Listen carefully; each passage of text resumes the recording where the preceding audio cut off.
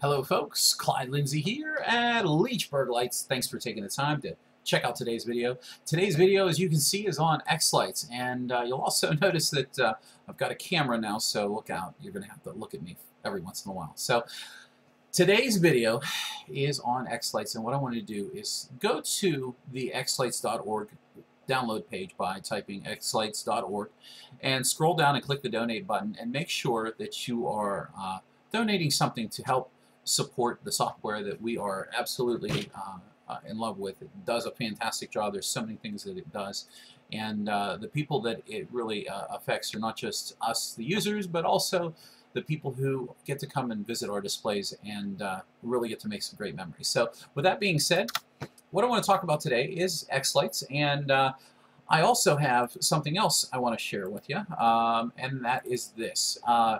This is a very poor image of a computer that I have just recently built. I did a live broadcast on my Facebook feed, and these are some of the items that are in it. But I went ahead, and this is the first computer that I have physically ever built completely before, from start to finish. And basically, I built this computer mostly for the hobby, and it's not so much the lighting hobby, but I will use it for sequencing some, but mostly it is definitely for the video rendering that I happen to be doing a whole lot of.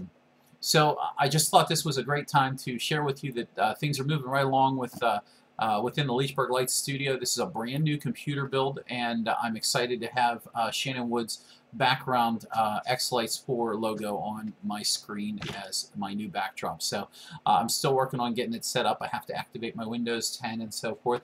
But I do want to go through a couple things on the xLights download. Now, because this is a brand new computer, there are very few programs on it, and I really didn't want to not have xLights on here. And I was about to go download xLights yesterday, which was the 29th of October 2017. But as soon as I got to work, I looked at my cell phone, and Sean Meehan had uploaded the most recent version, which is .30. And in the .30 release, they're calling this a production release, which means this is one of the releases that will be maintained throughout from now until the holiday season. There may be another production release, but typically we're probably not going to see too many major changes between now and the beginning of next year. And so basically we have a production release that's going to be something that you should feel pretty safe, pretty confident that no new major changes are going to be made, and that you should feel confident and comfortable running your entire show off of. So with that being said, I wanted to go ahead and show you from a standpoint of this computer being the first time it's ever had xLights loaded on it, the things that you might have to do in order to get it up and running. Now, this might be a basic video for many of you, and many of you can just pass by this video, and that's fine. I understand that. But this is really for the very, very new people who, I don't know what to do. I don't know which xLights I should download. Well, what we see here on the download page is actually two versions of xLights. If you go to the most recent beta and the most recent production, they happen to be identical. Usually the production is the one that's not so much that there isn't any bugs in it, but that it's stable, and that there are so many bug fixes and less enhancements added to it that would cause a bug. The idea behind having a production would definitely be that you can feel confident that you don't have to worry about things being changed, and you can use that throughout for your actual daily use.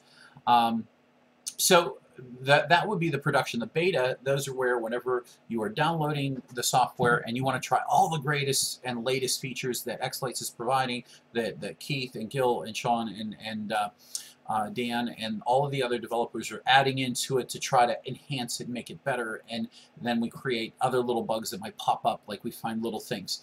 There's always going to be little things wrong in xLights. That's just the nature of open source software that's shared and it's free.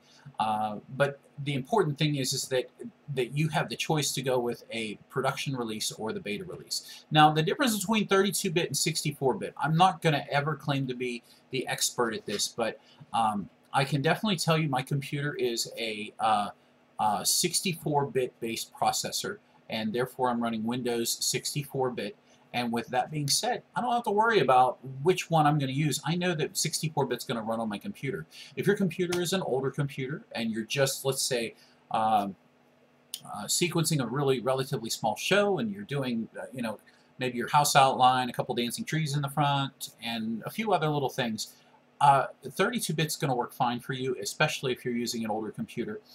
Like I said, I'm not a computer expert, but I can tell you that 32-bit will get the job done. 64-bit is definitely somebody who's going to use this as having a giant show, something they're going to run thousands and thousands of tens of thousands of pixels off of, and the ability for the processor and the computer to operate and process information faster, better, stronger, and so forth is there for the 64-bit version. So if you want a better technical explanation of 64 versus 32-bit, Google and YouTube are filled with them. But just know for your uses that 32-bit, if you're just getting started, is going to get you by. If you are a more power user, you have a beefier computer like I do, go ahead, just download the 64-bit. But if you're just coming in from let's say you're coming in from Lightorama, you don't really have to worry about too much of the size of that folder or that file.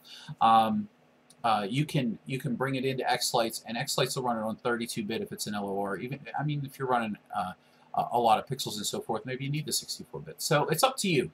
The other things that you're going to see here are the Queen Mary Vamp plugins from Audacity, and then you're also going to see this C++ redistribution.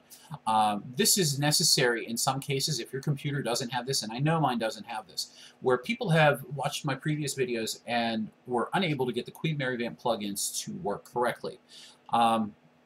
So what I want to do is I want to go ahead, and I've already taken the time to download these. If I go to my downloads page, you're going to see the Queen Mary Vamp plugin. You're going to see xLights version 30, which is the new version, and then we have the VC redistribution for 64.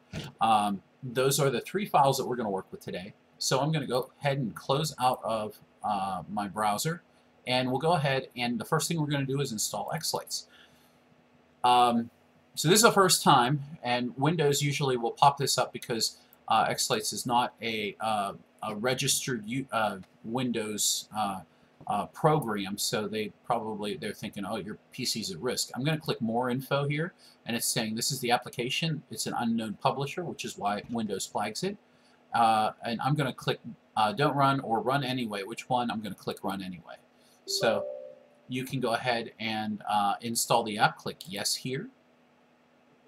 And the download or the install process, it's going to create the actual directory for me.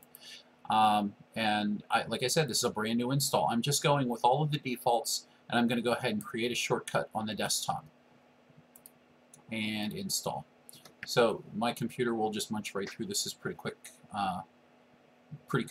build. And then you get this option to view the README and launch the application. So we're just going to go ahead and finish. And this is the README file. And it looks like we have a splash screen here. And now it's going to prompt me for a show directory because I've never used this before. I know that I have my Dropbox right here, and I'm going to go to Nutcracker. That's my standard xLights directory. I'm going to select it, and we do have a new splash screen. That is beautiful. And here we go. We have our production version of .30, and we have all of my xLights, if you will, my xLights layout.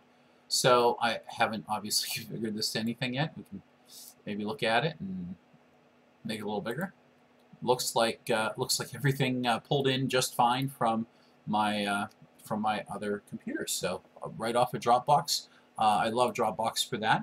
So these are all the all of the fixes that we run into from the time that xLights was released. You can read through this on your own.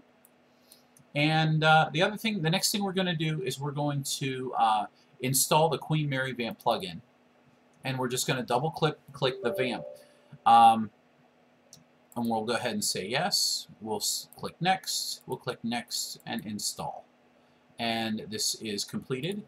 So now I don't know if I have any music loaded into Dropbox yet because I just downloaded Dropbox and I paused the syncing to do this video. But if I were to quickly, let's just go back to xLights because I want to make sure that you know the download page.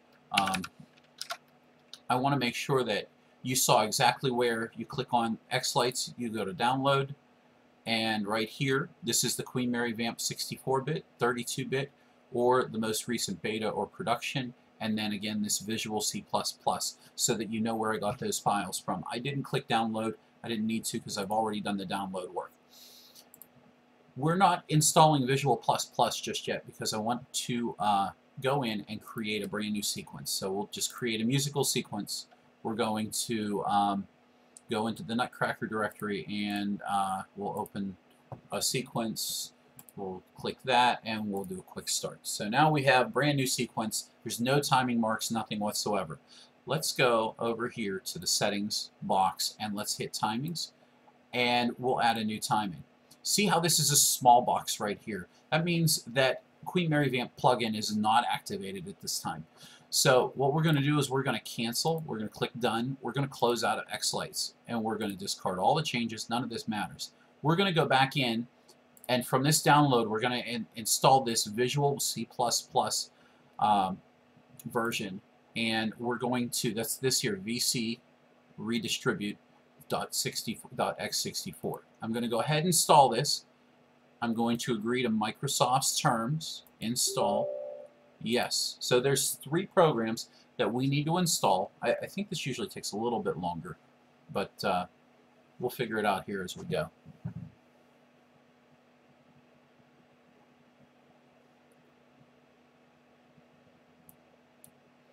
I will say that I'm ridiculously thrilled to see a lot of the new release updates in the most recent xLights. There's a lot of great things that have happened, specifically in the past 2 to 3 months. A lot of small enhancements that are really doing a lot of great things that bring a lot of functionality into xLights. Says setup is now successful, and we'll go ahead and close. Let's go ahead now, and we can close out of all of this. And we have xLights on the screen here, and we have xSchedule. When you install xLights, it automatically installs xSchedule.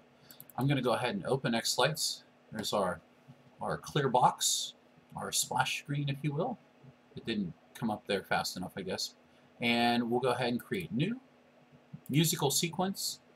Select the song, open, 20 frames per second, and we're going to go to timings in this section here now.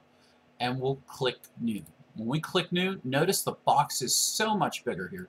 Now we have all of our drop downs here. See, before the box was half this size, and it only showed like the 50 millisecond, and I should have clicked on the down arrow, but I didn't. But if we want to get bars, beats, note onset is probably one of the most helpful beat detectors there is, or not beat detectors, but detectors or grids that you can download. And we can click done. Now we have an absolute brand new note onset timing track. We've installed Audacity Vampire plugins, and this is an absolute clean install from start to finish of the xLights software version .30 for 2017. I hope you guys enjoyed the video. Thanks for watching. If you liked the video, make sure you click the like button down below. If you didn't like the video, click that button. Make sure you get subscribed, because I really appreciate all of the support that I've gotten from all of you folks over the past, oh my goodness, 5 years now, and 10 years in the hobby. This is my 10th year running the show. So thanks for everything, folks. Take care. We'll talk to you again soon.